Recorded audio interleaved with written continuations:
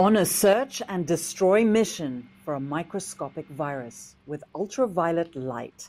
New technologies for air travel in the new normal of a pandemic.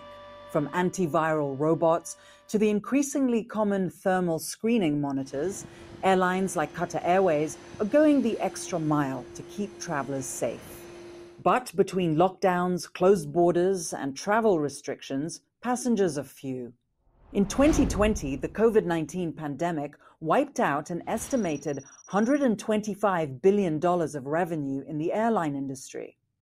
Many fleets were grounded for good as airlines closed shop.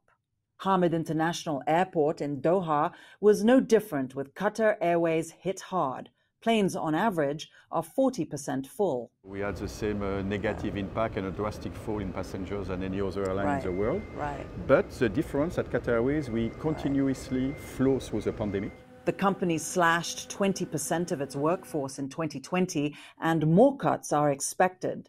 The fleet of Airbus A380s are proving to be an overhang on recovery. Not only are their CO2 emissions high, but their passenger capacity is unlikely to be matched by demand. You've grounded your A380s. At this stage, yes, and we do not plan to fly a lot after the pandemic.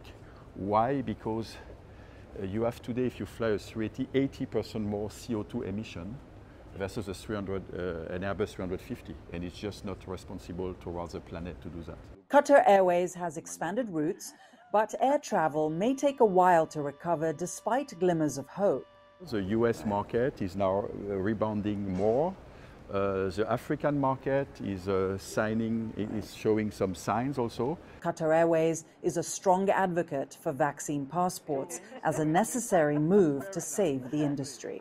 So do you think that vaccine passports are going to become something that is going to be implemented, a thing of the future? I think yes, it has to be to simplify the life of the customer and to go back to a more seamless process. Qatar Airways is working with the International Air Transport Association on a digital health pass with standardized rules.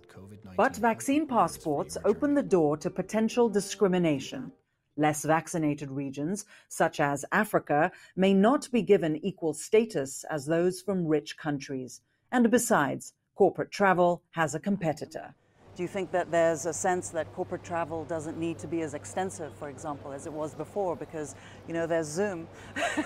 No, yes. The more I work with Zoom, and I worked a lot with Zoom, to be very honest, in the last months, the more I feel and I think that I need to see my business partners. Yeah, but you have to say that. Because if you're interested...